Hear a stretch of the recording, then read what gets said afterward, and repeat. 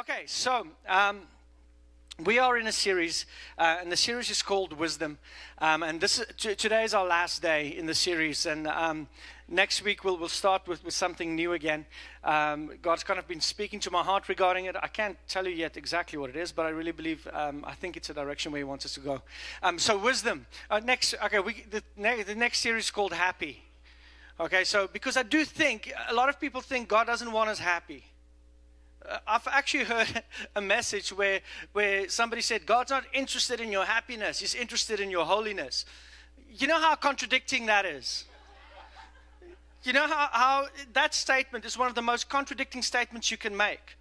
Because holiness means I'm set apart for God. So if you're set apart for God and you're not happy, you might be set apart for the wrong one.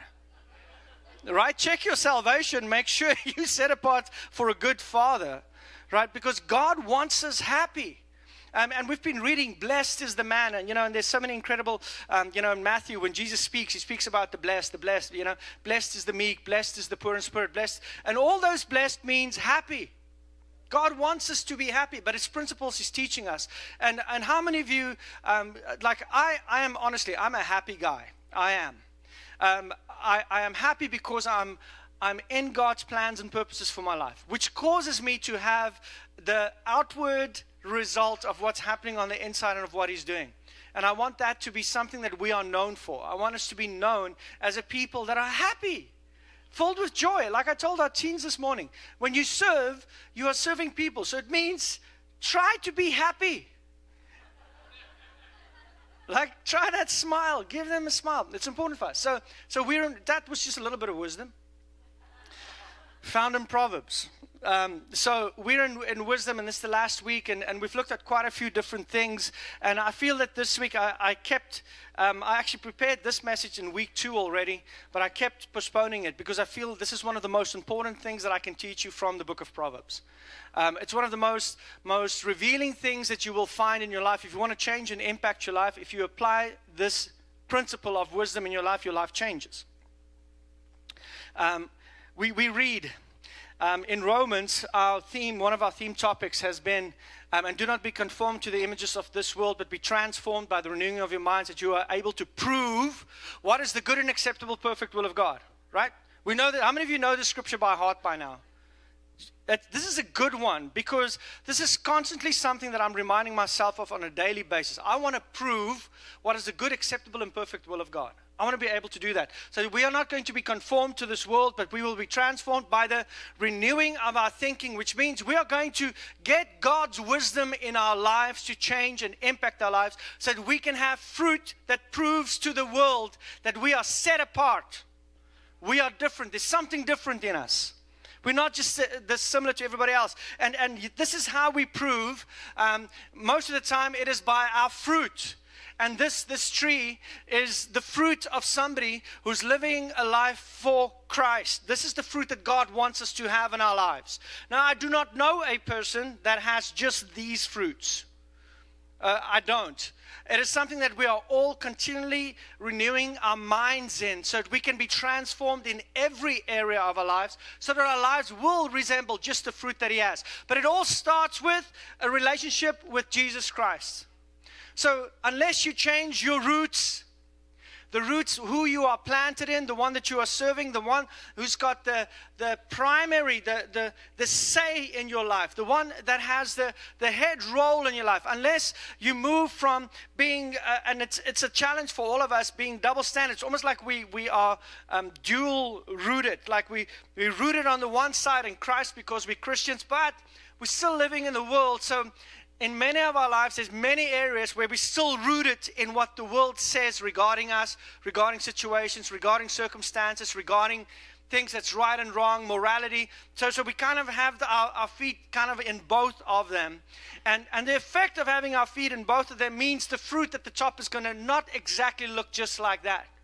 And it's almost like we have to take every area of our lives and pull it out of the world and what the world is saying regarding, and planting it in Christ. Every area, everything that you're struggling with, everything that you're going through, that has to be uprooted and planted. Uprooted and planted. So that our lives will eventually become love, joy, peace, riches, peace, length of days, healthy relationships, a future, kindness, healthy homes, generosity, grace, joy. We want our lives to become the fruit that proves that God is good. We want that to be something that comes out of us. Last week I spoke about vision, and Ermi said to me, it sounded like, she said it felt the whole time like I was angry. I said, I hope it didn't come across like I was angry, because I wasn't angry. It was supposed to be passion. Yeah, I get that mixed up all the time also. It's the same as competing and being it's not a characteristic that I have, being over competitive. Right? It's something that I am taking out of this world and putting into this one. It's a process, right? Some things are deeply rooted, and we have to get them out. But here's the reality. I said last week, God only works in the light.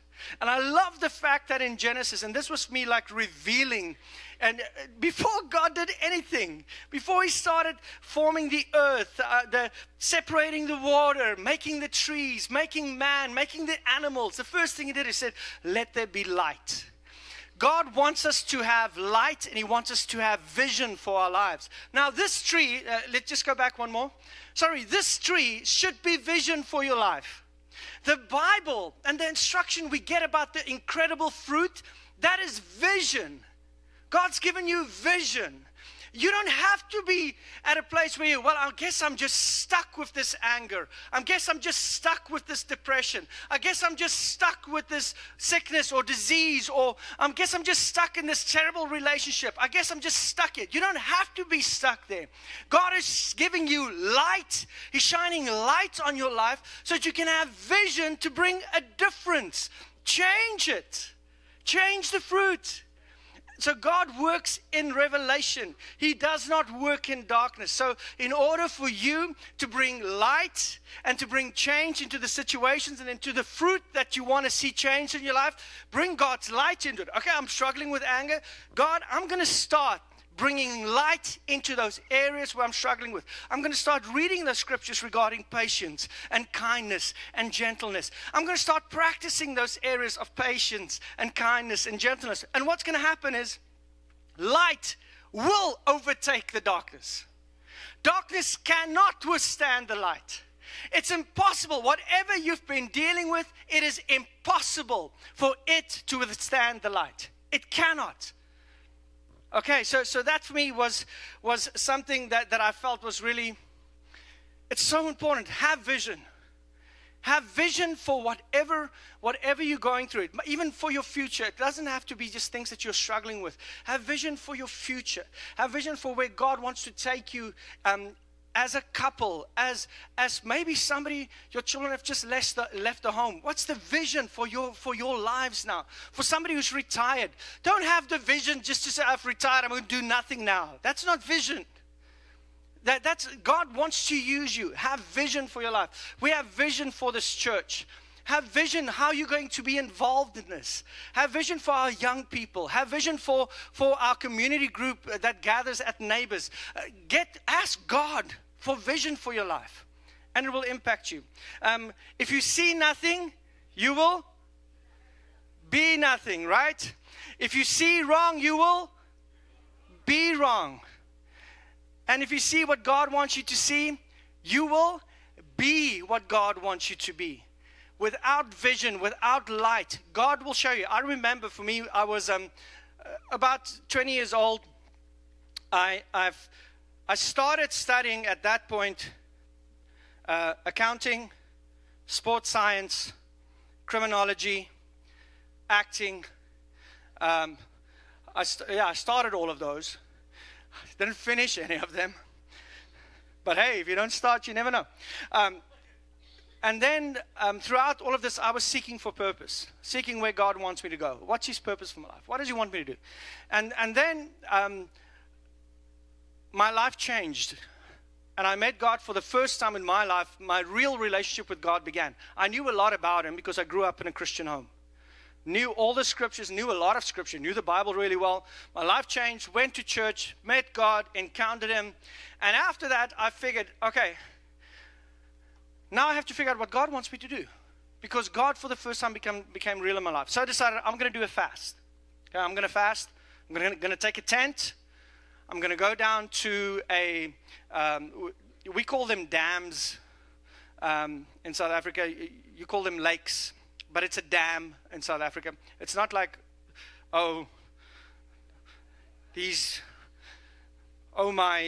my damn knee. It's not one of those. It's like a pool.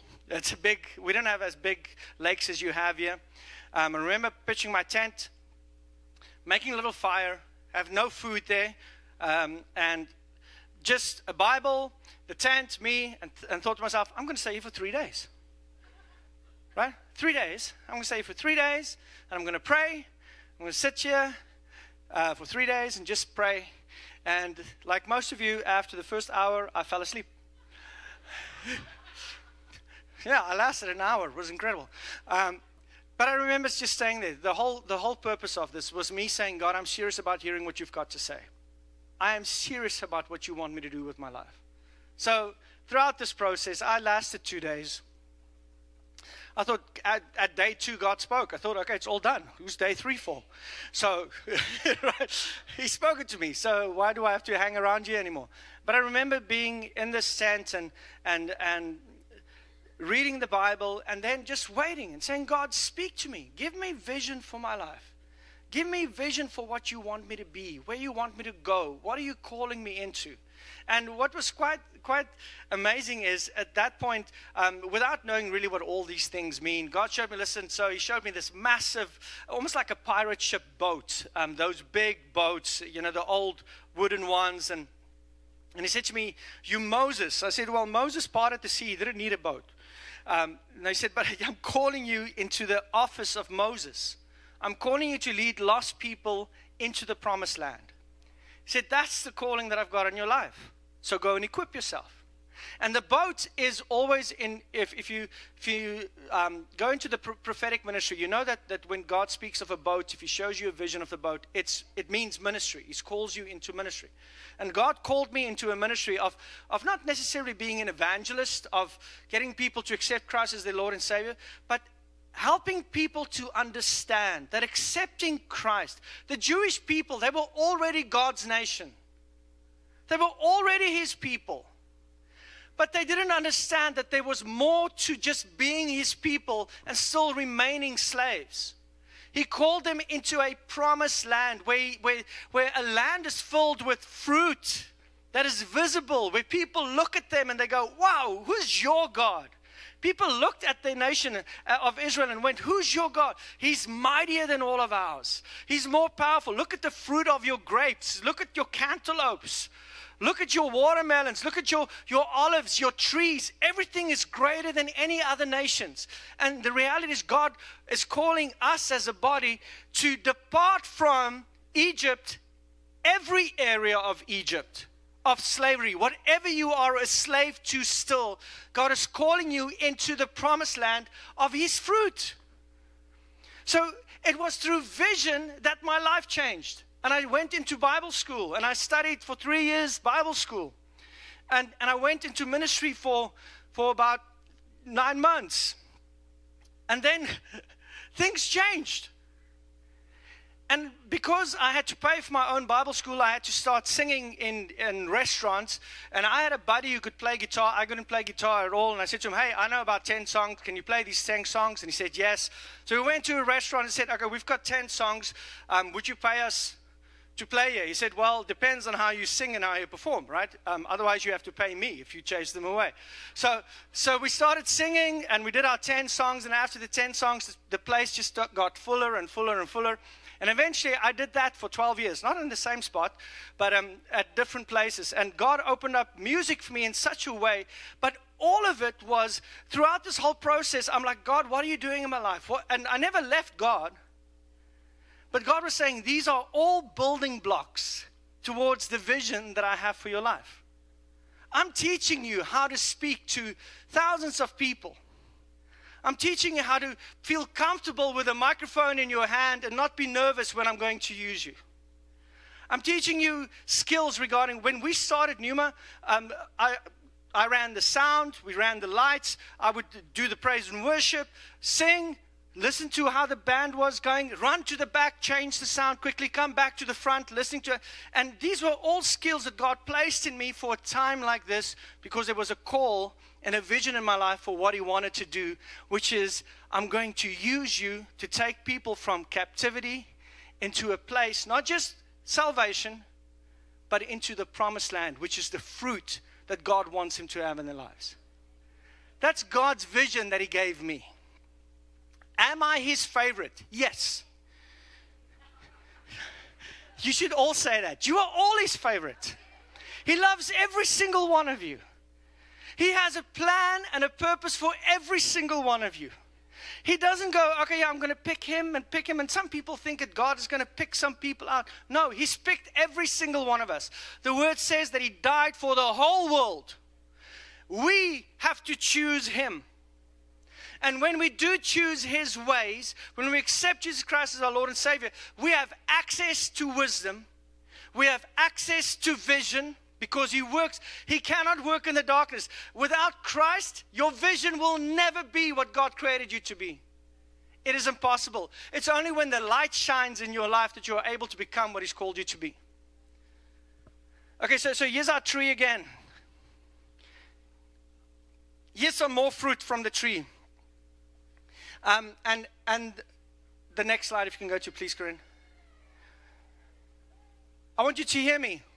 God did not call Israel out of slavery into deeper slavery. God said, I heard the cry of my people, and I've prepared a place for them. Land of milk and honey. This is, I heard the cry of my people, and I prepared a place for them. A land of dungeons and droughts and hunger. How many of you want to go? No. He said, I prepared a place for you that is prosperous. And you know how prosperity shows in your life? It shows by having the fruit of Jesus Christ present. It shows through love. If you have love, if you are loving people, you are a prosperous man. You are a prosperous woman. Joy, peace, forbearance, kindness, goodness, faithfulness, gentleness, self-control, patience, humility, hope, trusting, encouraging, uplifting, knowledgeable, understanding, compassionate, success, healthy relationship, legacy, inheritance, influence towards life. That is a prosperous person. God is calling you into being prosperous in every one of those areas, which is amazing. He wants us to be a prosperous people.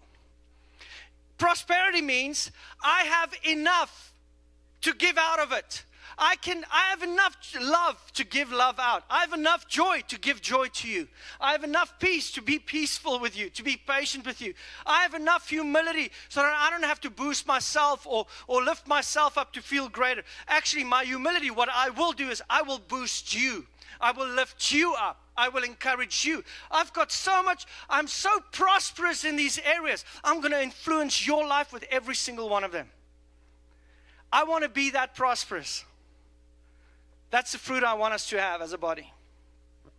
Now, we are in the process of renewing our minds, because it says, do not be conformed to the images of this world, but be transformed by the renewing of your minds, so that you are able to prove what is the good and acceptable and perfect will of God. So we are in the process of changing our thinking, because for many of us, our thinking is not, this is me being prosperous. We're in the process of changing our thinking regarding our situations, right? Anger, it's just a family thing. We are all angry. I'm in the process of saying I am uprooting that anger, and I'm planting it in Christ. We're in the process of changing our thinking regarding unforgiveness and offense and bitterness and jealousy. We're in the process of changing our thinking, of understanding I don't have to be like that. It's not who I have to be for the rest of my life. Right? We're in the process of it. But here's the thing. In order for us to bring change, we have to understand that there's a key that God's given us to do this uprooting, to change this root system. He's given us ways to do it. And this is what I feel is probably for me the revealing thing that I found in Proverbs.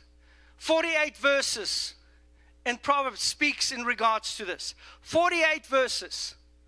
Proverbs is divided into 7 sections. It's actually written, it's fantastically written. The last 2 chapters wasn't written by Solomon. But the first 29 is written by Solomon. And there's different sections. The first part makes you in awe of who God is and understanding that you can trust Him, that He's greater than you. His ways are better than your ways.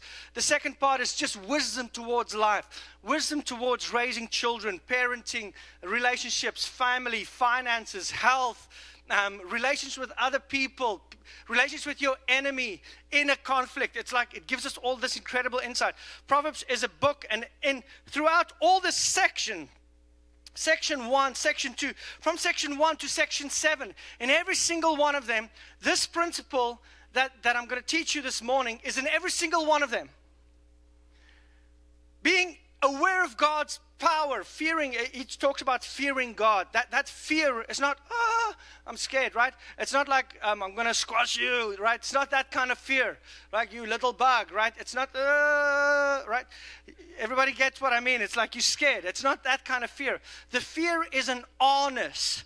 Being in admiration, being in respect and honor and value.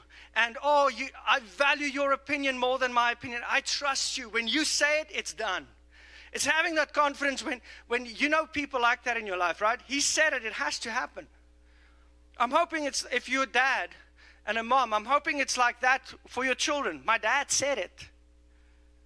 It's that honor and that respect of knowing if my dad said it, it's going to happen. It's that mindset that God wants us to have. And throughout that whole process, every section, he talks about this principle. I'm going to start with it in 1 Peter 3.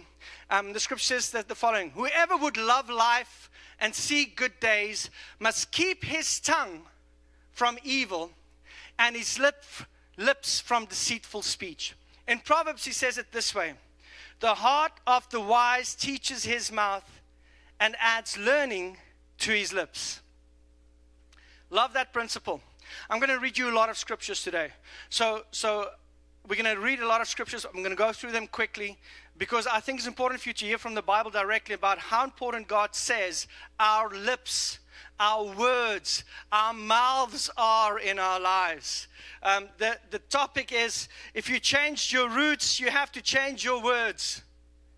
Listen, if you're telling me that you are changing your roots regarding whatever situation you are talking about, whatever you are going through, don't tell me, I believe God is really doing something in this area, and then the next moment you give the devil glory for still holding you.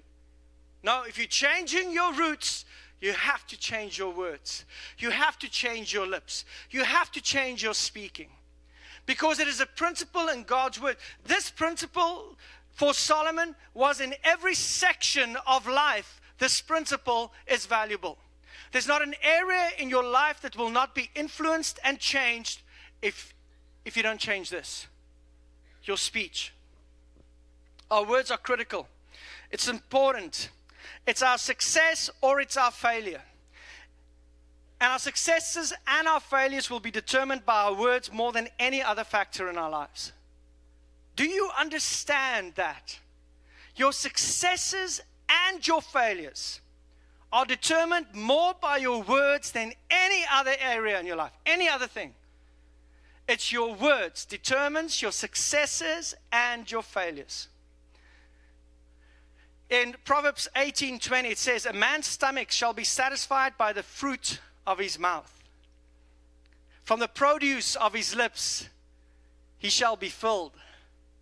Death and life are in the power of the tongue, and those who love it will eat the fruit of it. Now, I've got the tree here again, and I went Irish with it because that's really what St. Patrick's Day is. It's Irish, not Scottish.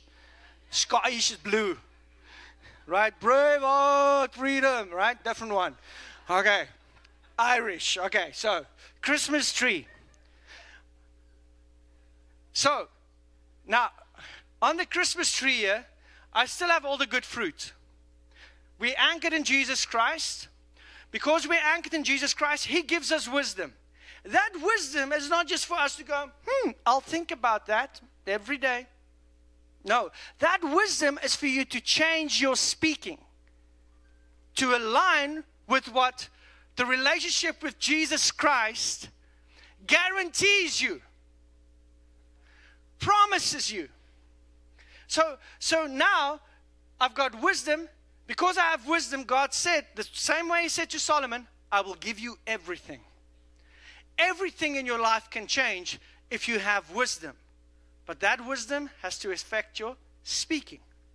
It's not just for your head. Now we've got this tree over here, and we've got love, and under love we've got anger. And we've got prosperity, and we've got self-centeredness. And we've got loneliness, and we've got healthy relationships. And like in our lives, we have this tree. We have life, and we have people who struggle with depression. We have peace, and we have people who are anxious, anxiety. And they're believers. They love God. They've got incredible relationships with God. Now, we can go, like many other churches or believers or charismatic movements or whatever else is done in the past, go and Bible bash them and say, hey, just believe it. You just have to believe it. Right? Where's your faith? Get stronger faith. The reality is, God never says that. He never says, go to other believers and hit them with the Bible and judge them and condemn them so they will feel guilty for the fruit that is not reflecting Him yet. We are not called. Remember I said last week, the church is not called to remind people of their sin. The church is called to remind people that God remembers their sins no more. So if I remind you that God remembers your sins no more, what am I going to speak into your life? Instead of saying, hey, you're struggling with anxiety, I'm going to start telling you, and I'm going to start confessing God's peace and God's trust in God's love and God's care for you. You are fearfully made. He knows who you are. Your whole life is in front of Him. He looks at every area of it. You can trust Him. He's not standing in the moments going, oh my goodness, what are we going to do now? He's looking at your life and He says, listen, I've got every place, every set. There is ways of wisdom for you to conquer this thing. But now we're still struggling. So now I've got life, or I've got peace, but I'm supposed to have peace, but I have an anxiety. So what do I do now? A man's stomach shall be satisfied by the fruit of his mouth. A man's life shall be satisfied by the fruit of his mouth. So what am I going to do? I'm going to start taking this area of this fruit that's in my mouth, because I'm currently seeing the signs of it. I'm anxious. I'm going to take the signs of what I'm seeing, and I'm going to start to satisfy my body with what Jesus Christ says I'm supposed to satisfy it with, and speak His life into my. Does it mean it's going to change immediately? You know, God has done miracles in the Bible. We find so many miracles where it happened instantly. Jesus was there. We know of people who are instantly healed, instantly touched, lives changed. Fantastic. But the majority of the people, and by majority, I mean 99.9% of the people, God is in relationship with. He's working with you at your pace. He's not forcing you. I said He's not in a sausage machine where He's trying to grind us all through the pipe at the other end at the same time. We are all dealing with separate things, different things in different ways. His power is real. His word is real. His word is truth. It will impact your life. But it will impact your life not necessarily the same time frame as mine. And that's okay. It's okay if you don't get the revelations all at once. It's okay if you don't get your healing immediately. It's okay if you're not set free immediately. It's okay. But as long as you are in the process of saying, God, I am affecting this by renewing my thinking to align with yours. It's okay as long as you don't give up on saying, I'm not happy with the fruit. It's okay if you're at that place where you're saying, I know these fruits, I'm not satisfied with that fruit. When it's not okay is when you go, I guess that's just the fruit that's going to be in my life. That's not okay. That's not what we're called to do. We are called to change our thinking. We are called to be teachable. We're called to search for wisdom, apply wisdom. Why? Because God wants to use your life. Most of the time, that area that you are struggling in will become the area where your ministry will flourish in. Because you went through that process. Don't give up on the things that you know is not from God. Even if you failed, it's okay. We're going to do it again. We're going to keep adding that word to our life. We're going to keep taking the roots out of the world's side of that's just life into no, I am set apart from the world, to have life differently than the world. Many people are satisfied by keeping those things in their lives because it's hard to change them. It is hard. Would you lose your salvation? No, you don't. Are you any less his son or daughter? No, you're not. But it's up to you to decide, do I want to live in all of it or not? It's your choice. But I want you to know God loves you. I want you to know that He's powerful. I want you to know that His plans and His dreams and His vision for your life is amazing. And I want you to know that you can trust Him. He hasn't given up. He's not going, okay, we tried this 3 times. He's not there. He knows what He can do through you and with you. It means if you understand the positive power of your mouth, you could live in the fruit of for your relationship, of what you are saying. You can live in that fruit. I have an amazing relationship with my wife. Why? Because the fruit from my lips about my relationship with her and about her, I will never say anything bad about her, about our relationship. And I can't. Honestly, I can't. Why? Because the fruit from both our lips are honoring and respectful and uplifting and loving and caring. It's the fruit from our lips.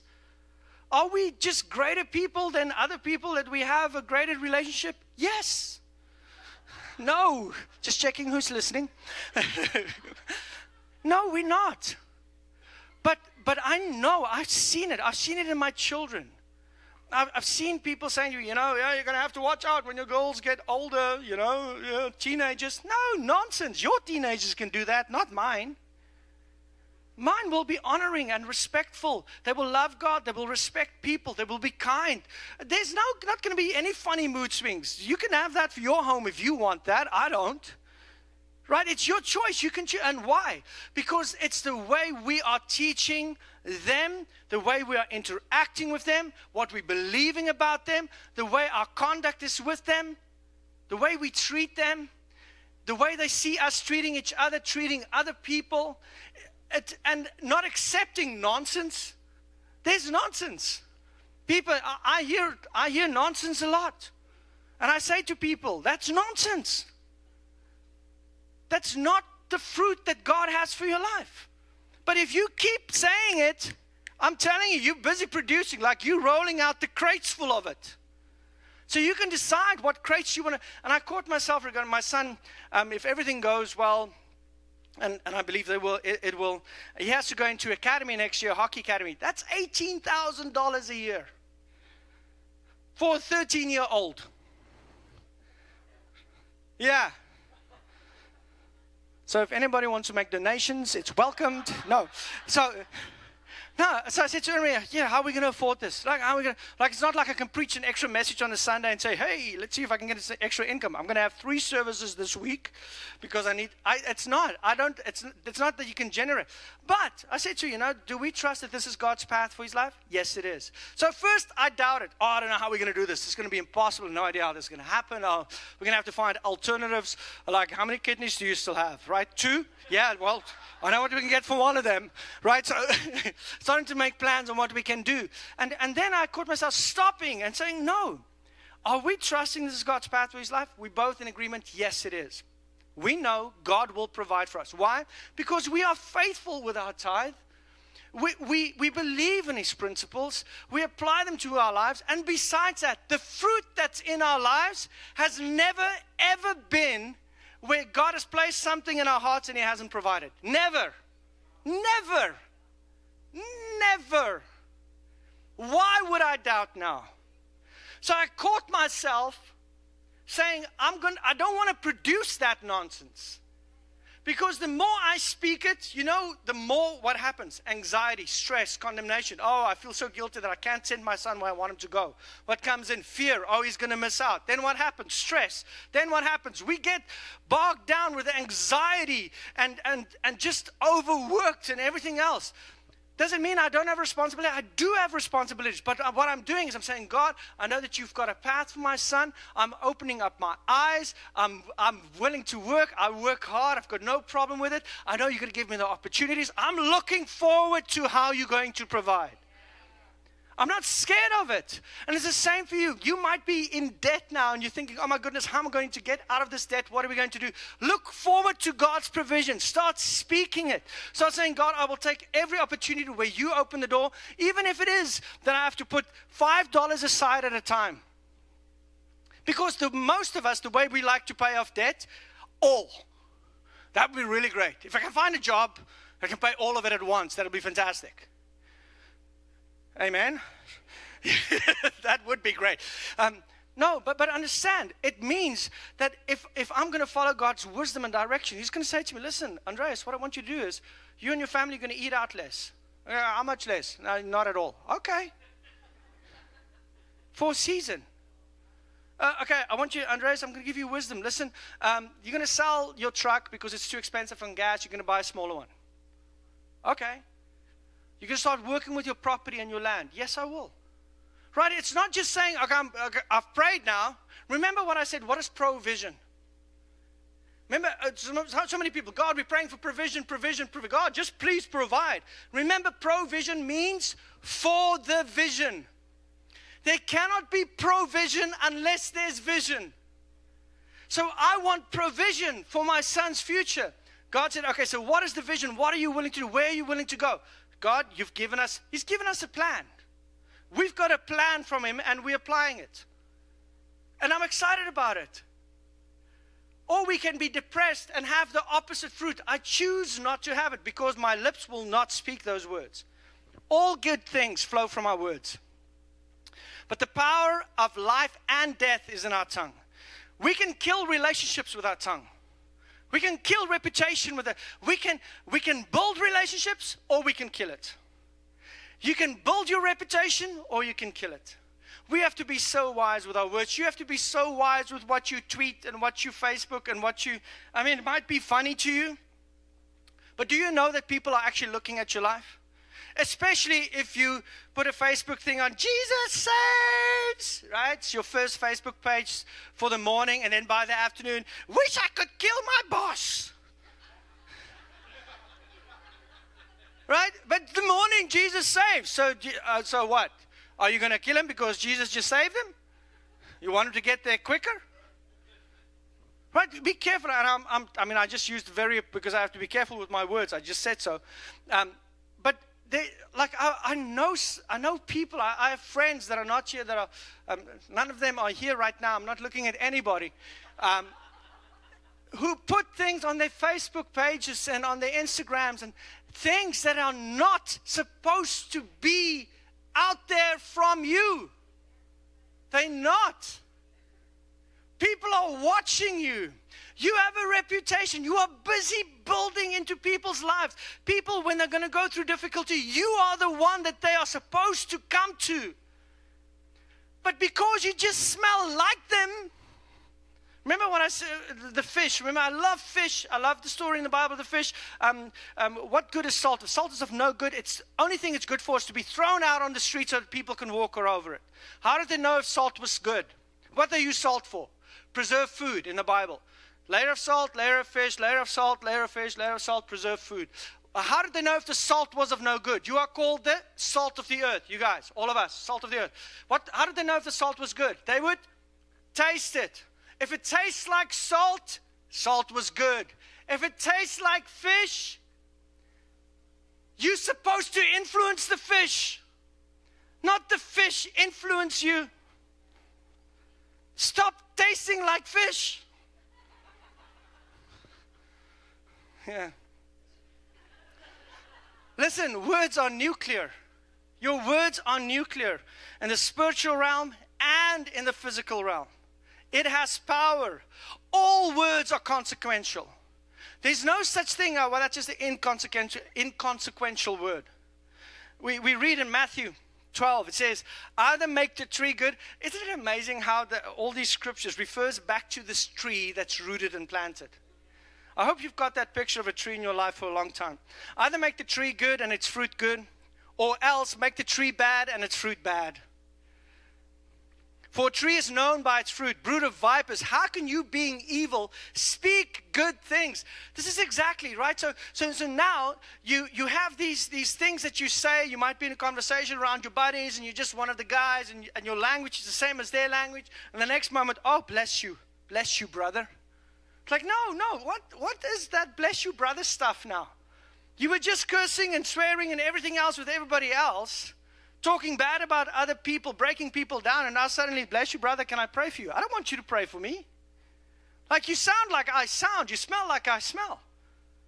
He said, you brood of vipers, how can you speak good things? For out of the abundance of the heart, the mouth speaks. Now, if we catch ourselves saying things that we don't want to say, it means there are areas in our lives where our root system has still, we acknowledge where you are at. Acknowledge that there's roots here that I have to get out of the world and into Jesus. Don't tell me I've been swearing my whole life. I don't care. I should be nicer in saying that because words are consequential. I care. I care that it might have been how you were for your whole life. But this is not how you're going to be for the rest of your life. Your words have power and influence. You are called to influence this world. Our words are powerful. For out of the abundance of the heart, the mouth speaks. A good man out of the good treasure of his heart bring forth good things. And an evil man out of the evil treasures of his heart bring forth evil things. But I say to you that for every idle word men may speak, they will give account of it on the day of judgment. And by your words you will be justified. By your words you will be justified. And by your words you will be condemned. By my words I will be justified. What is my justification words that I'm going to use? I accept Jesus Christ as my Lord and Savior, right? By my words, I am condemned. I deny Jesus Christ as my Lord and Savior, okay? There's condemnation and judgment, okay? But this part just before that, where we're speaking about every idle word that man speaks, your words are consequential. They count. They matter.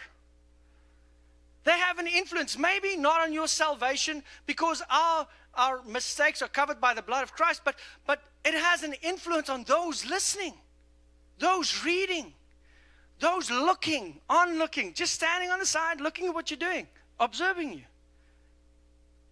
They're looking for people to change their lives, and they're hoping that it's you. Wait. Here's our tree again. So a man's stomach shall be satisfied by the fruit of his mouth. From the produce of his lips he shall be filled. So we have to change the fruit of our lips. And we get that from wisdom from God. We get that from God shining light, giving vision to the fruit that He wants in our lives. We get that from understanding that God has a purpose for our lives. We want to use us to influence the world. We get that these things that are wrong doesn't have to stay in my life. They can change. My life will be satisfied from my lips. Is your life being satisfied from your lips? And I can almost guarantee it. You can check every area of your life, what your lips are saying about it, because that's what it is. God wants us to have none of these red fruit. He just wants the green ones. They don't have to be there. God will not change your heart unless you allow Him in and you apply His principles. The words that come from your mouth show the condition of your heart. A hateful heart means hateful words. Kind words means a kind heart. Loving words means a loving heart. You can tell the condition of another person's heart by listening to their words. Verse 36 says something very interesting. It says, but I say to you that for every idle word men may speak, they will give account of it on the day of judgment. Now some people go, oh, what's an idle word? For every idle word that a man speaks, they will give account of on the day of judgment. So what's an idle word? An idle word is that four-letter word you say in the garage when you hit your thumb and not the nail. That's an idle word. Idle words are words that, like I said, most of them are four letters, which is quite ironic. Golf is also four letters. I think it was in the wrong category. So it says that there will be judgment on our idle words. So how does that work? Does God record all our words? Does He know every idle word that we say? I think God, He's God. He probably knows every word that we said. But it might be that there's like a little snitch angel following us around with a recorder, right? It's probably a female. And the reason why I say that is because she will not only tell you what you said, but she'll tell you what you wore when you said it.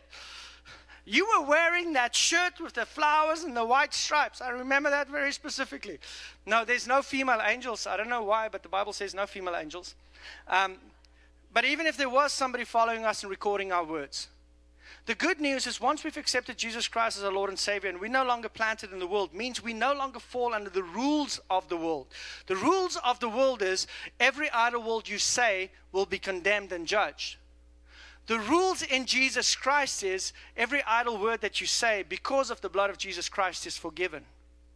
Does it give us freedom to just use them more freely? No, it actually encourages us to understand that we are loved so much that I want to change my life and my idle words and not say them anymore. Because I'm reflecting the one. I want to reflect the one that saved me. Remember I spoke regarding sin and God being outside of time. This is your life, beginning of your life and the end of your life. Many of us think that God is just in time like we are. He's not in time.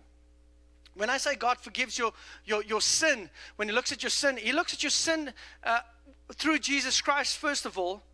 And He said, okay, Jesus Christ paid for all sin. So all sin is poured into one bucket. The whole world's sin of all time poured into one bucket and it's forgiven.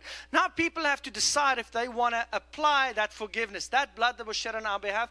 The world has to decide if they want to apply it to their lives or not. If they apply it to their lives, they are forgiven. They're forgiven of their sins, all of it. Past, present, and future. Why past, present, and future? Because God is not in past, present, or future. He is. He's not just, well, He started the day the earth was created and He's going to end the day the earth is destroyed. No, God is forever. So all sin for God is one thing, sin. That's why the scripture in John 16 says, nevertheless, I tell you the truth, if you are, it is for your advantage that I go away. For if I do not go away, the helper will not come to you. But if I depart, I will send Him to you. And when He comes, He will convict the world of sin and of righteousness and of judgment. Of sin, because they do not believe in me. Of righteousness, because I go to my Father, and you see me no more. And of judgment, because the ruler of this world is judged. I want to explain those three things. I'm going to have to end with it. Worship team, please come up. So this is an important thing, and I'm nowhere close to where I want to be to the end of this, but I'll finish after this. This is so key for us to understand. I've had this scripture in here for 7 weeks. And for 7 weeks, I felt it hasn't been the right time to share it. Today is the last week, so I have to share it. Otherwise, I had it there for no reason. No, today I'm sharing it because I felt that this is the time for you to hear this. It says, and when He comes, He will convict the world of sin. Now, a lot of people struggle with that. He's going to convict the world of sin. This is daily. Daily He's going to convict us. Do you know what that sin there is? This sin here is not plural. It's not your little mistakes. It doesn't mean the cursing, the swearing, murder, hatred. It doesn't mean the individual mistakes. It doesn't mean on a timely matter. There's a time frame in between it. That sin there is a singular sin. One sin. He's going to convict the world of one sin. The Holy Spirit, when He comes to us, He's convicting us of one sin. What is the one sin? They do not believe in me. Because the moment you accept Christ as your Lord and Savior, all your sins have been dealt with. This is major. Because we keep thinking, I have to keep dealing with all my mistakes, fix all my mistakes, fix all my mistakes, fix all. Oh, the Holy Spirit's convicting me of sin again. No. That is the enemy coming to you, keeping you in your old mindset, rooted in the old way of thinking. If you are in Jesus Christ, the Holy Spirit, once He's convicted you of sin, what does He do? He convicts you of righteousness after. So, He's convicting you of one sin. What is it, one sin? You have not accepted Jesus Christ as your Lord and Savior. I accept Jesus Christ as my Lord and Savior. Okay, next phase of the Holy Spirit. I am now going to convict you of righteousness. What does righteousness mean? right standing with God. So what is His conviction for me now? Now that I am in Jesus Christ, no longer rooted in the world, but now rooted in Christ. His conviction for my life now is the following: you are the righteousness of God in Christ Jesus. Mark, you are the righteousness of God in Christ Jesus. Mark, that was easy. You are the righteousness of God in Christ Jesus. Jeannie, you are the right. It's not Jeannie, you are a failure. What are you doing? You were thinking this morning again, how can you wear such an ugly shirt on stage? Like, Ken, you were thinking the same thing. Stop it. He's not convicting us of wrongful thoughts. He's convicting us of who we are. You are now planted and rooted in Jesus Christ. The conviction of the Holy Spirit in your life is you are in Jesus. Now those sins and those things that we are dealing with, what happens is when those temptations and those difficulties come and you step out of line, a lot of people think, yeah, it's the Holy Spirit telling you that you've done wrong. Listen, you don't need the Holy Spirit to tell you when you're doing stuff wrong. You know why? Because Adam and Eve ate from the tree of knowledge of, which means they gained knowledge of good and evil. You have knowledge of good and evil. The Holy Spirit's not convicting you of that. Do you think the people in the Bible before the Holy Spirit was poured out over them didn't know what was right and wrong? I'm going to cut your throat off. I don't know if that's right or wrong. They knew. Now, when the Holy Spirit comes and you do something wrong, He comes to you and He says, man, Son of God, I've called you into righteousness. You are the righteousness of God in Christ Jesus. The fruit of your life is love, joy, peace. The fruit of your life is healthy relationships, kindness, gentleness. The fruit of your life is patience. The fruit of your life is gentleness. Hey, you're a gentleman. Hey, kindness is in you. Hey, forgiveness is in you. Hey, life is in you. It's not, hey, stop being depressed. Hey, stop being anxious. Hey, why are you not trusting me? Hey, why is your faith so wrong? No, you have the faith of Christ in you already. You have the ability to do more things through Christ Jesus who lives in you than him who is in this world. You are victorious. Greater is He who's in you than he who's in the world. You are the head, not the tail. You are the top, you are not the bottom. You are the victory, you're not the defeated. You are not the one that keeps the way we see ourselves is we think the Holy Spirit just reminds us of our failures. He's not a reminder of failure. He's a reminder of the greatest success story that's ever been accomplished. Now that has to become the roots of our words. And as we submit every area of our live stream, here is the question that I have for you. Have you submitted your words to Him also? Because it will change and impact your lives in so many dramatic and drastic ways, only for the better. But you have to say, God, I'm willing to submit my words to you. I will submit my lips to you. And when I find myself stepping out, saying an idle word, I wanted to go through the 10 different things that he talks about are words that we have to be aware of, being aware of it, shining light on them, gossiping, slandering, lying, deceiving, bringing disorder, bringing disunity. So many things that we can do with our words. I wanted to bring light to them so that we can recognize them. Light shine on them. So I want to see vision so that I can change the direction of them. But I'm not going to get there today. But I want you to understand that those things which you know your words is currently breaking down, those are the areas where God is calling you to change your speech. Change your lips. Change your words. Change your root system in every area. Don't give up. Don't give in. Wisdom is available. It's available. Vision is available. Amen. Amen. Let's sing Amazing Grace.